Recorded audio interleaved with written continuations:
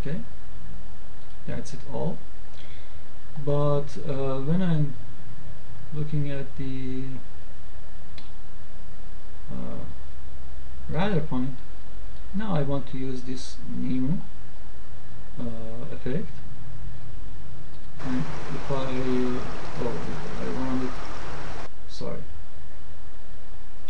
so I'm just replay it. I should see a new complete system here. Okay, and again, the reason for our big squares thing is that I think I have radar occluder high in place. So if I move it down, yeah, we have the radar system, our new radar system. Okay, so let me just play it on maximize mode so that we can take a nice look. It will be a little slow for now.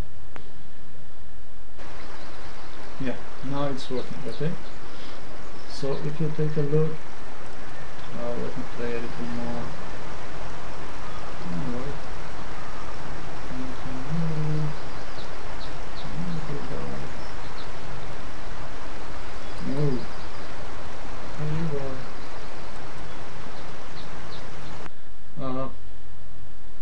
As you can see, we have our radar map in radar form, and of course our arrow is right on top of the alt horizon of that, but you can see that I don't know why it's not moving, but it should be. Okay, so that's just it. I mean, just you need to create a new type of anything you want, and you'll see it just in Unity, and that's it for the radar occluder and arrow and the real forest roadmap. The only thing remaining is our endpoint, if I find it. Okay, the endpoint is a simple particle system. It's really simple. It's anything, a minimum size of 3 and maximum size of 3 with little energy, but the main thing is minimum emission and maximum emission is equal to 1, with no word velocity, nothing, not velocity, not random rotation, nothing at all. Simulated in real world, and it's just one shot. All the colors are white, and I think it's a simple texture,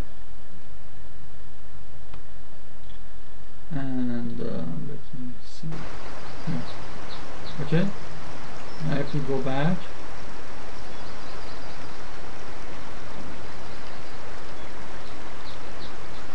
minimum size of 1, you can see that's becoming bigger sometimes, and what else do we have? Let me see. Okay, ellipsoid, it's equals all to 0, and what else? Let me see. Oh, come on. Ah, here it is. The shader is particles alpha blender. Okay, remember that. So it's particles alpha blender, a type of texture, and tiling is equal to 1 with no offset. There is no UV animation. The material is a new material that defined, So the only things that needed to address in this effect is just the size and a little energy, with just emitting one each time, simulating invert, one shot with new material that's type particles alpha blended. And the texture, if you can see it, it's just a simple texture in Photoshop again, please.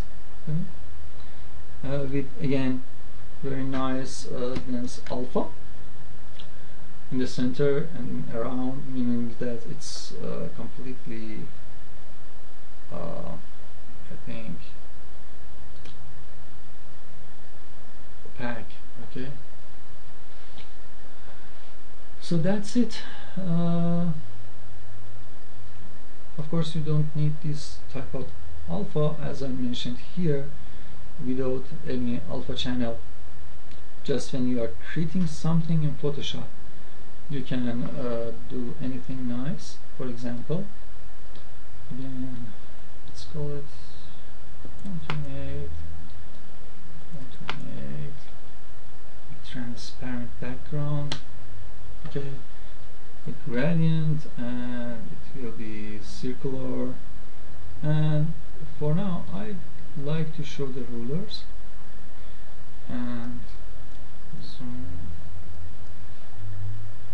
And the rulers will be pixels.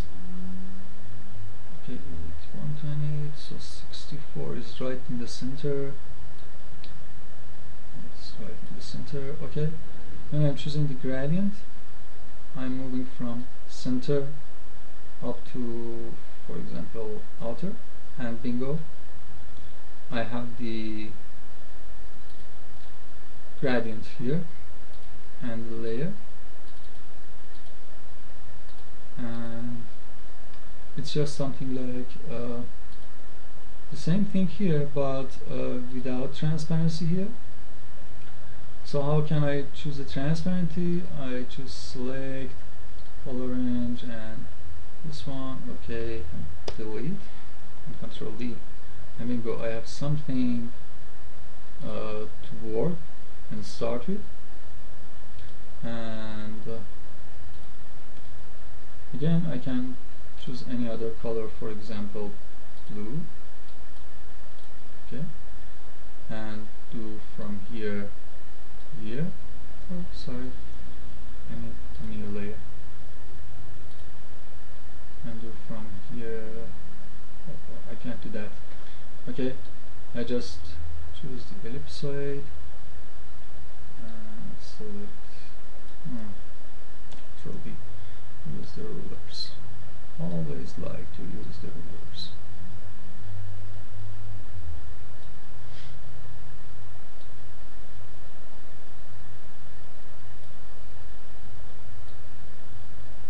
Something like that.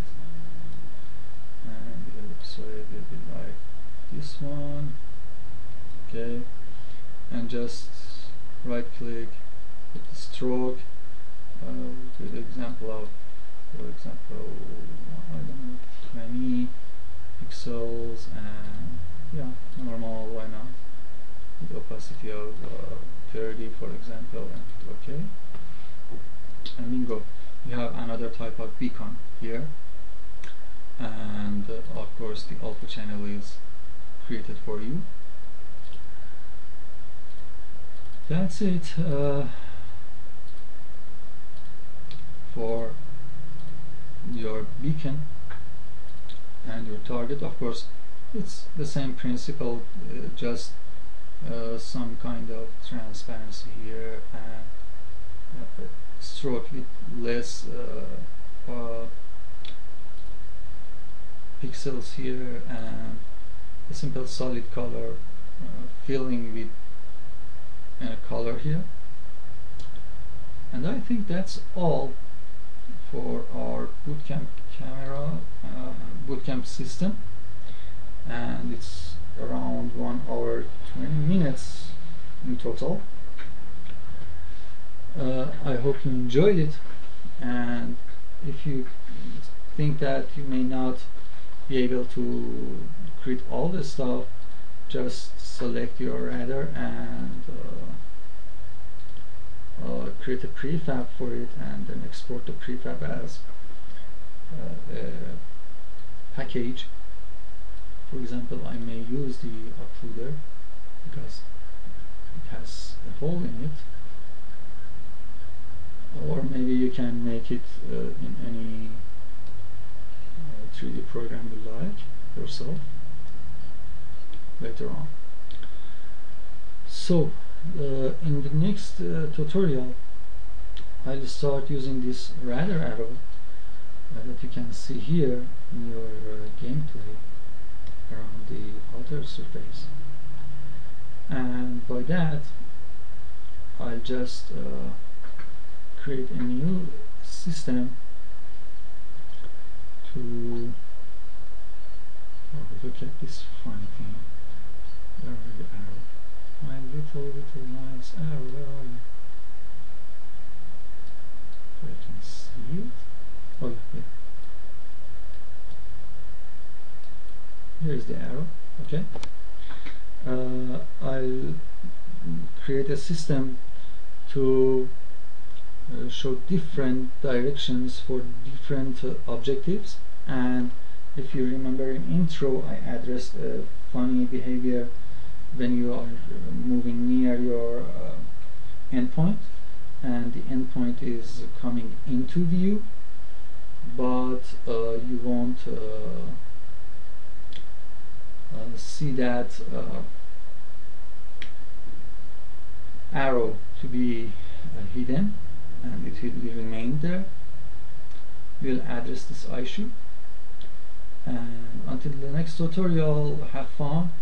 But the only thing I think to mention is if I can move this character around. I'm not sure why it's not moving, but if you move around,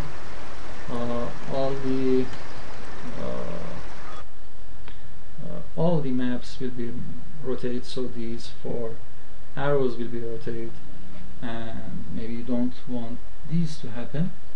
The easiest way for that is to remove this radar point from the radar camera to somewhere else in hierarchy, so that it won't rotate with the radar camera. For example, move it to radar, and that's all that's needed. So I just save it like that, and we'll come back in the next tutorial to work on that radar arrow and take a look at the possibility of its usages in future tutorials. Have fun until then. Thanks.